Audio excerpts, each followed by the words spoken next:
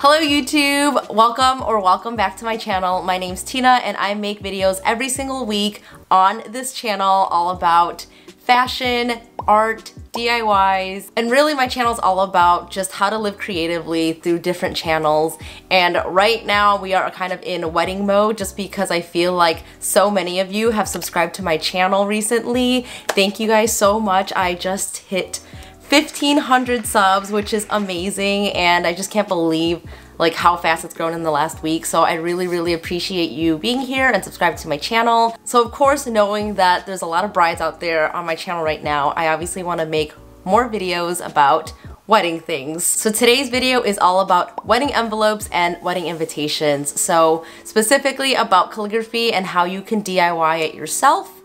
Obviously that's what DIY stands for, but I wanted to put together a video that's going to be kind of an overview for brides on how they can get started on calligraphy, because I have a background in art and doing calligraphy, but I had to do a lot of research to kind of figure out exactly what I needed to do and purchase in order to make it happen for my wedding. So that's what this video is going to be about. This video is going to be really helpful for those of you who want to start adjusting your envelopes yourself instead of going through a vendor or having it typed out. And I'm really gonna go into the basics as well as what you need to buy and kind of tips and tricks that I learned along the way. So I mentioned previously in other videos that I had close to 500 guests for my wedding, but that does not mean that I addressed 500 envelopes, because that would be insane. In actuality, I probably addressed 150 to 200 envelopes, and that is because even though you have a lot of guests, a lot of the time you're going to have less envelopes because they're going to the same family or the same couple.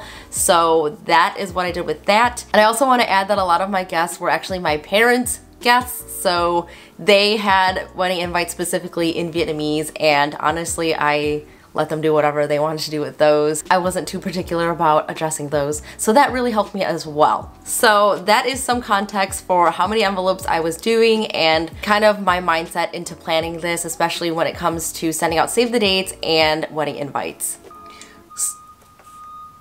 Why? So how to get started in addressing your own envelopes is to practice, and I definitely set aside a lot of time to practice. I do have an art background, but I think that anyone could learn calligraphy, and if not formal calligraphy, you can obviously learn faux calligraphy as well. I am self-taught in calligraphy, and that is because I use so many different resources to learn it over time. So if this is something that you want to do for your wedding, I would definitely recommend setting aside a couple months before you send out your save the dates or your invitations to actually learn this new skill.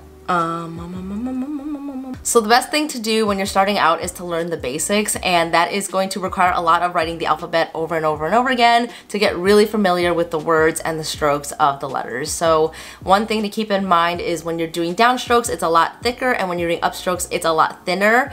And one of the best things that I found was to invest in getting a notebook and using your favorite medium, which we're going to get into. But the best thing I would say is to invest in some dot grid paper. I have a notebook right here.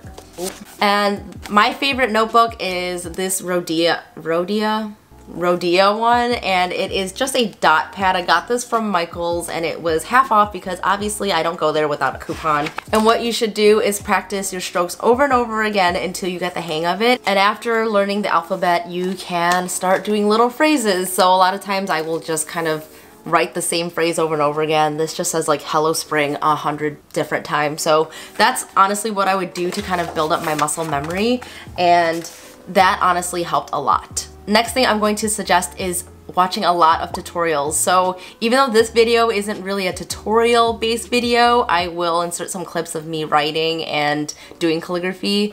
If you want a video that's more of a tutorial based video, I can definitely do that as well. Definitely watch a lot of tutorials. I especially love Shada Campbell. She's really helpful and really knowledgeable within calligraphy and art in general. So I watch a lot of her videos to kind of understand how to kind of go through the process of writing and also addressing and then mailing envelopes. Another big tip is when you're following these tutorials, really find someone that is going to match the style that you like. So really take a look at their style of calligraphy and see if that is exactly what you want to emulate as well. So if they're using a pen and nib, or if they're using a gel pen or a marker pen, there's so many different styles that are out there, not only with the medium, but also with the style of the actual writing. So I know that there's so many different types of cursive, so you can do something more formal, a little bit more of modern calligraphy, which is a little bit more whimsical. I found that it was easy just to kind of test out all the different ones and see what was most natural to me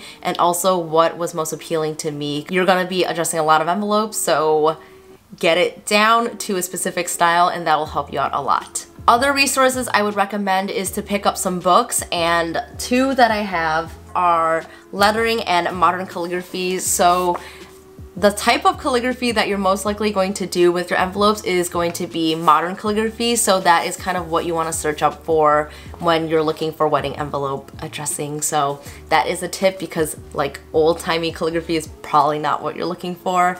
And I find that books are really helpful because they come with so many pages that you can fill out, and it honestly goes through a lot of the basics. So I'm going to link this one down below. I got this one from Amazon, and then I also got this one as well, and this is hand lettering. There is a little bit of a difference between hand lettering and calligraphy, but these honestly all help. So you can see these are just filled with pages that you can go through and just learn the basics and get it down before you get it into the envelope. So look how beautiful this looks. It's just so helpful because it even shows kind of what direction that you're writing in and kind of the strokes. So I would recommend getting a book. However, if you don't want to spend money on a book, you can obviously find some free printables out there. There's a lot of great resources, and I'm going to link them all down below of where I found worksheets that you could print out yourself, whichever way you prefer to learn. Just get out there and practice and build up that new skill.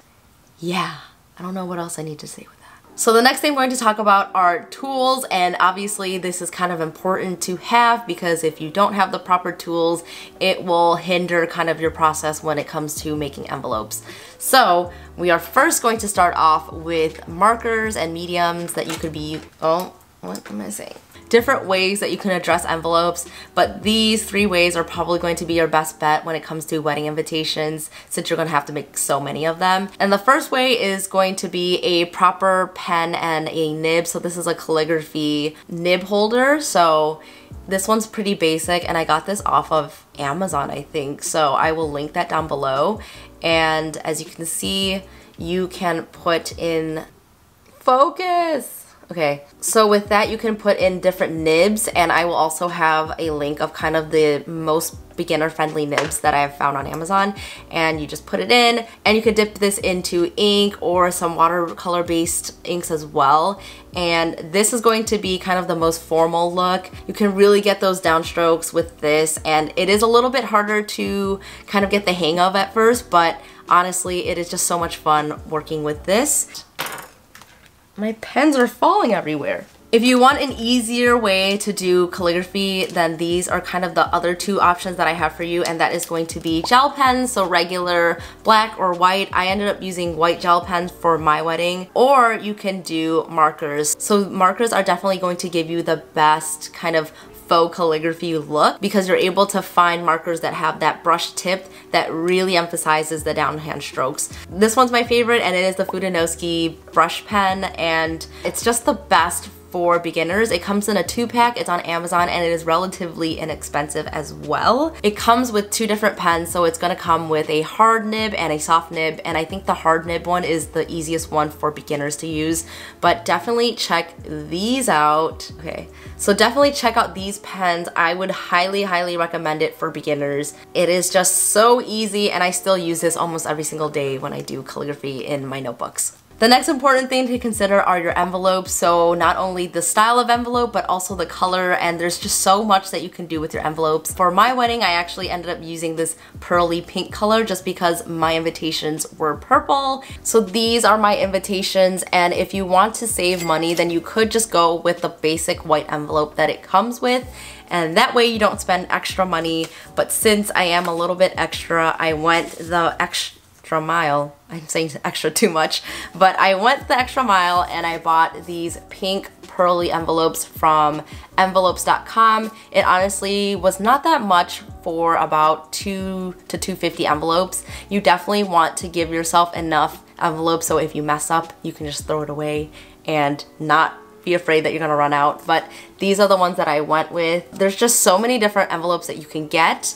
Make sure that when you're buying the right size for your invitation, and like the colors just go so well together with the rose gold and the pink and the purple, like just so many things that you can consider. And then even in the back I have a white seal, so that is honestly one of the most fun parts about, you know, doing your own envelopes, is just kind of figuring out all the different colorways that you can have it. So that is my recommendation for envelopes, is take a look at your invitations, kind of play around with the different colorways. Don't feel like because your invitation's one color that you have to match it exactly. You can kind of do a mismatch look as well. Also, I wanted to point out that there are some envelopes that come with an adhesive, and these are just a lot of fun to work with because there's a tab and you can just rip it off and seal it that way, which makes it really, really nice and extra secure. So would also recommend that. That's all I have for envelopes. So what I do when I do envelopes is to kind of measure exactly how big the envelope is, mark off the center point, and then have that as a guideline so that you are not messing up. And also consider how many lines that you want on an envelope. So usually it's going to be 3 or 4 lines, and what I've done is kind of measure it on the side of an extra piece of paper and use that as a guideline. So obviously guides are really, really important, and if you would like me to do a video all about guidelines and like an actual proper tutorial, I can do that in a different video. And if you really want to get fancy and think it's worth the investment, you can get one of these guys, and this is a laser level. I think that's what it's called. This one is from Amazon as well. It is from the brand Black & Decker. I think it was maybe 14 bucks. And for me, this was worth the investment because not only am I adjusting my envelopes, but I am also adjusting other people's envelopes. So it is just a great tool to have. And can you see the line? And this is just super handy because you can get an exact line on there without having to draw real lines on your envelope and having to erase it after. So this is also really awesome. And the last thing I want to recommend when it comes to guides is getting a stencil. And those are also available on Amazon. I will link some down below. But honestly, it's really, really helpful, especially if you want the perfect envelope. I would recommend it for beginners, especially if you just want to get the hang of the whole layout of your envelope. Woo! Be talking too much. All right, so we have all those down, and now I want to talk about stamps, and obviously understanding how much you need to pay with each stamp. I would recommend that you put all of your envelopes with the invitation together and weigh it and see how much it's going to cost you to send it. I was just really safe with my envelopes, and I put 2 stamps on each one. And the best place to find stamps is obviously on the USPS website. They have a lot of cute stamps for weddings and love-related stamps in general. But I also just ordered the basic American flag one just because I did not want to spend a lot of money on special stamps, so I would kind of switch off between the two. And then if you really want to be extra, you can go to minted.com and they will actually make your own personalized stamps. And I literally have like one stamp that's not used to show you, but this was our stamp. So if you could see here, it goes perfectly with our invitations. And Minted is really nice since they have artists that are going to design different parts of your invitation suite that really go along with each other. So the font on the stamp actually matches the font on the invitation. So that was honestly really satisfying to have. And if you look at it on the envelope, it's also beautiful. And that's all I have to say about stamps, but stamps are also very important. Don't forget about your stamps. And one of the last tools that you can invest in is a wax seal. And I know that this is also an extra step that you don't necessarily need, but when it's your wedding, it's kind of nice to have that extra sprinkle of extraness on your wedding invites. And for my wedding, I used the company Stamptitude, and that was really nice because you can customize your stamps as well. It is a little bit extra to customize your seal, but I think it's totally worth it because I can use it for years to come. It comes in this cute box, slides right out. You can pick out the handle color, and it also comes with an extra wax seal, and you can see how pretty it is and how well it goes with the rest of my invitation suite. So this was really cute. I'm really glad that I splurged on this. And one tip that I would say to do is to mark the top of your stamp. So in permanent marker, I marked it up here to see that every single time I pushed down, it was going to be the right side up, because I definitely messed that up at the beginning. So that is a little bit of a hack. and I would say that their customer service at Stamptitude is really great. They send you a proof of your seal so you can see exactly what it's going to look like before it goes into production, and it is just something so special to have. So definitely would recommend this. I originally bought a melting kit, and although a melting kit is really cute and in theory really satisfying because you're kind of lighting, if I can open this, you're kind of lighting the wax seal up over a light, I just think, is this even worth showing you? I can't even open this box. So traditionally you would use a tiny spoon and break up these little wax seals, put it over a candle and light it up, but this just takes so much longer. So if you're a bride and you want to save time and your sanity, honestly just go with a hot glue gun and wax seals that you can put inside a hot glue gun. So these are the wax seals that I used, and I got this off of Amazon. It came with a pack of 16 and it works perfectly for mini glue guns, and mini glue guns are so cheap to get, especially at Michael's. They're literally like $3, and you can always use a 20% off coupon or something like that on top of that. You can go ahead and melt these up with the glue gun, and this just sped up the process so much. I would recommend getting this over the traditional wax seals because those are more for making envelopes one by one, and using a hot glue gun just like sped up the process so much more. Okay. So with all those tips in mind, really think about what is going to make most sense for you, especially when it comes to how much time you have to dedicate to addressing envelopes. Obviously, there's so many other things that you're probably trying to do in terms of DIY. So if you can set aside time for this, definitely go for it because it is very therapeutic. And it's also really fun for your guests to kind of have a special piece of snail mail that you've personalized yourself. And I also wanted to show off my envelopes because I ended up kind of going the easiest route, and that was using a gel pen. Here it is.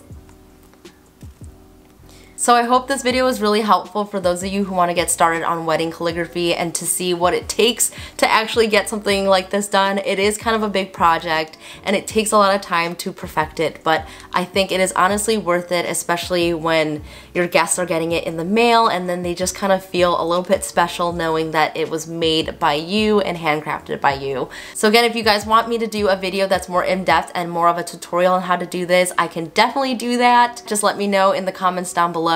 Again, I'm so thankful to everyone who has subscribed to my channel. I'm just excited for all the things that I'm going to be sharing on this channel. Please subscribe for more videos every single week and follow me on Instagram to see what I'm up to on my day-to-day life, and I'll see you in the next video. Bye!